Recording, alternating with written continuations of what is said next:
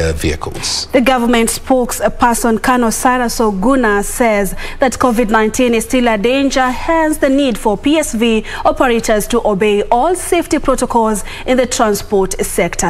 The Ministry of Health has, in the meantime, embarked on mass COVID vaccination exercise targeting workers at the export processing zone.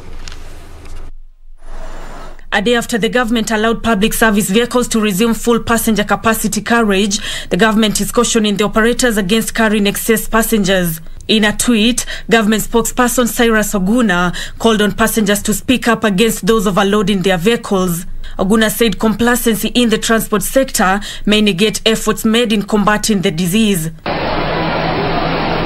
Meanwhile, vaccination of the first batch of workers at the Export Processing Zone Authority kicked off Tuesday. The EPZ board says the move is aimed at protecting the over 16,000 workers, majority of whom live in Kitengela and Athi River towns. In EPZ, we have a lot of our staff who are engaging with a lot of people from our investors, and it's important that we get them secured.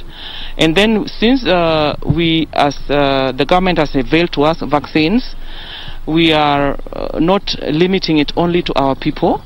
Because we have a large number of workforce, the investors are also technically our people. Wale staff wetu na wale staff wafanyikazi wale wengine wanafanya kazi na wa investors wale wengine, ndio tuweze kuhakikisha kuwa tumefuatia zile sheria za serikali zile wameweka kuambatana na kuzuia kueneza hii ugonjwa wa COVID. Nancy Okware, Prime Edition.